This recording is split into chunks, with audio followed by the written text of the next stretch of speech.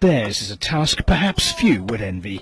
These courageous volunteers are making sure China's latest glass-bottomed bridge is safe to be opened to the public. At least one felt the need to shout, "I love you, Mum," as she brought her sledgehammer crashing down.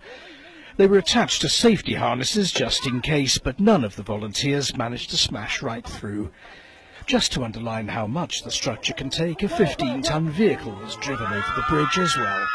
At 300 metres above ground and 430 metres long, China's claiming this to be the highest and longest glass-bottomed bridge in the world. These safety tests might also be intended to reassure the public after a similar bridge in the same province was closed last year because of a cracked panel.